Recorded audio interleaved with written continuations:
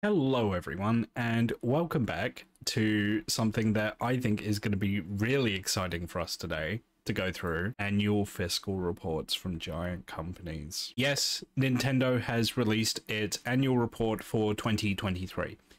I'm not going to go through the entire thing because it's almost 100 pages long, but there is one or two areas that I do want to comment on today in particular. So these are two elements that I think actually reflects quite poorly on Nintendo as a company. So the report starts, as you can see here, with a whole bunch of boring financial stuff. It's all of the financial data, as you would expect: net sales, operating profit, ordinary profit, assets, just a lot of big numbers on a spreadsheet that equates to millions upon millions of dollar and yen.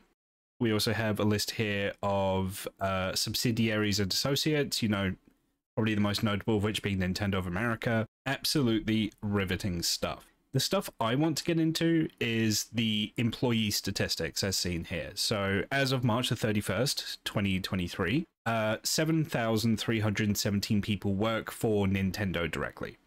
The part that I want to draw attention to in particular is this part here next to my head. Number 3, labor unions. Labor unions do not exist in the company, but have been formed at some of its consolidated subsidiaries. Labor management relations have been good, and there are no particular matters to be noted. I think many employees at Nintendo of America would be inclined to disagree with that, with the company being accused of direct retaliation against protected labor activity. During the month last year, during the month of April, an expose from Kotaku alleged that the Mario Maker maintained a cyclical contract work for low wages, expected overtime, and a lack of benefits. And then in May of that year, IGN released a report in which Nintendo contractors criticized the company's culture and their treatment. Among the allegations, the contract staffer said they were doing the work of full-timers, got paid, and treated worse. Yeah, not a good look. But, if you ask Nintendo directly, it's all good. Don't worry about it. Don't look at that. That's a Nintendo of America, not Nintendo. Totally different things.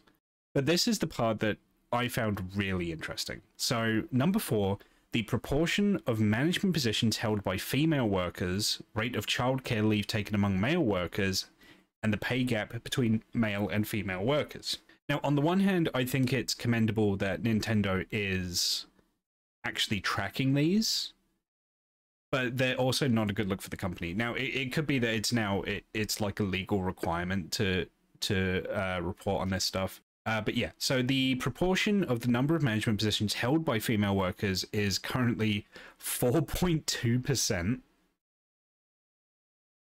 That's, even if you're not necessarily a bit of a statistics person, the proportion of the human population worldwide and of Japan is about 50-50, so that's quite a demographic mismatch there, which it's not a good look. And there's a little bit of a confusing statistic here in regards to the pay gap. So they track the pay gap in terms of a percentage. So all workers, the male versus female pay gap is 70.1%. Now, I'm assuming that means that women on average earn about 70% of the amount that a male worker would at the company on average. I'm assuming that doesn't mean that there's a 70% difference, in which case it means that women are earning a third. That, as critical as I might be of Nintendo today, I'm assuming things aren't that bad, but that's still not particularly good. Regular employees, that gap is about 72%, and part-time and temporary workers, that's 91.3%. And they attempt to explain this here, and it's this part here. So the pay gap between male and female regular employees is mainly due to differences in the length of service and average age. There is no difference in treatment between men and women in terms of salary or evaluation systems. And that's kind of the point. So, okay, let me start off here. So if you're the kind of person who doesn't believe in the wage gap, you're not going to be convinced by anything I have to say today. Nintendo showing that there is a substantial pay difference on average between men and women, and then saying, oh, but it's not due to discrimination.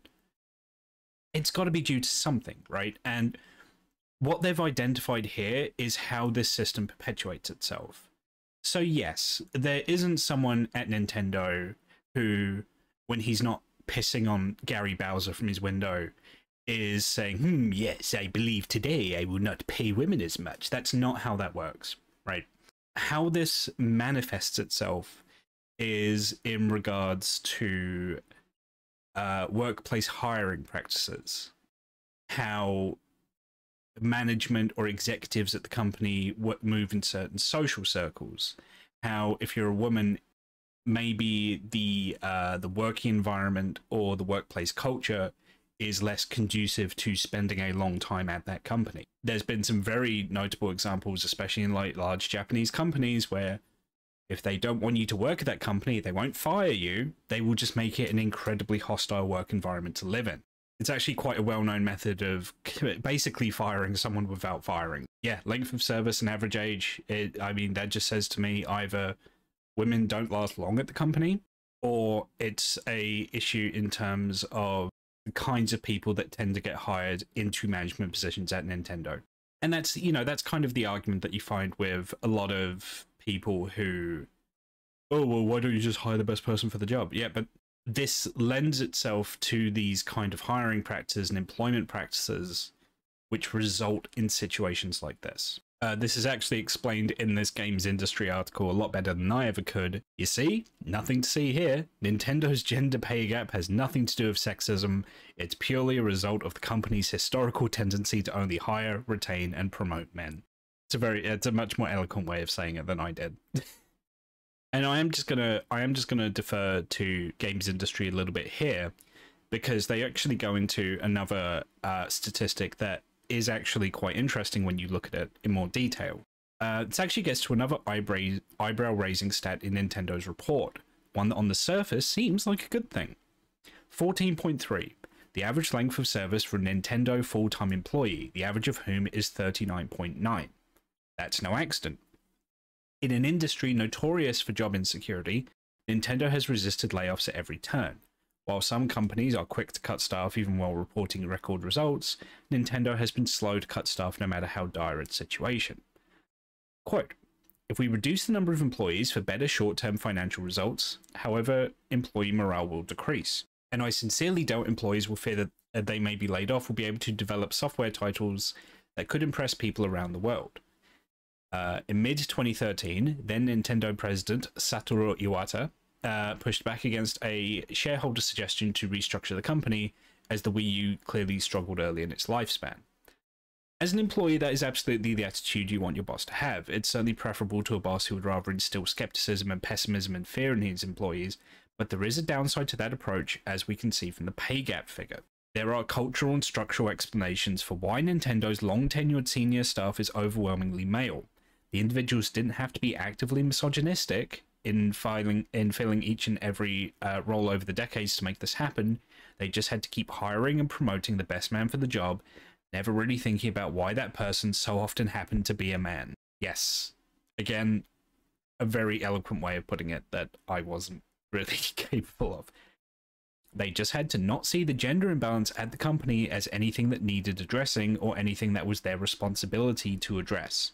Nintendo is at least recognizing now that a gender pay gap is an undesirable thing, but its attitude towards rectifying the problem seems far too passive to put a dent in the effects of decades of systemic discrimination. That's not to say that everything is negative. So back in 2022, Nintendo actually said they hoped to increase the number of male employees at the company taking time off to rear their newborn children as part of paternity leave up to 50%. And as can be seen in the graph here next to my head, the rate of childcare leave among male workers is actually currently at 78%. So that is something that's really taken off at the company over the past year. And I think that's genuinely, that is genuinely a good thing. You know, having a baby is one of the most stressful times of anyone's life on both parents, and the ability for new fathers to be at home with their partners, with their children, is genuinely a really valuable thing. and can really only be a good thing for those families. So, you know, credit where credit's due. Bravo on that respect, Nintendo. And the last quote, again, highlighted here in the games industry article, which I want to highlight, is this quote here. So, as our consumers' interests and preferences continue to diversify in the world of entertainment, leveraging a diverse workforce is crucial for raising the collective strength of the company. At Nintendo, we actively hire and promote talent regardless of factors such as age, nationality, disability, sexual orientation, or gender identity. The company wants diverse talent, as written here, but it explicitly does not take diversity into consideration when hiring and promoting. And it also doesn't pay women as much, so... yeah. Okay, obviously it's good that they at least say that they're not discriminating, but it's also not taking any active efforts to rectify maybe how homogenous the workplace is, which, yeah, okay, guys. So yeah, that's it. I mean, the parts of the report that I wanted to focus on today is primarily in regards to that pay gap, and also in terms of some of the social and the demographic changes that the company wants to do, and also apparently isn't particularly interested in doing either. Financially, Nintendo's fine. They will continue to be fine. If they're ever not going to be fine, they could just release a Mario or a Zelda game, and then they'll just print money. That you know, they're going to be okay. But yeah, what do you think? Do you think I'm being overly harsh on the company here? Do you think that Nintendo could be doing better? Please let me know. That being said, if you enjoyed what I'm doing here, then please leave me a like, consider subscribing if you haven't already, and please check out my Twitch channel, where the link will be in the description below. Although my account isn't yet able to post hyperlinks, but you'll be all right. I'm sure you can know how to copy paste. But yeah, thank you very much, and I will see you on the next one.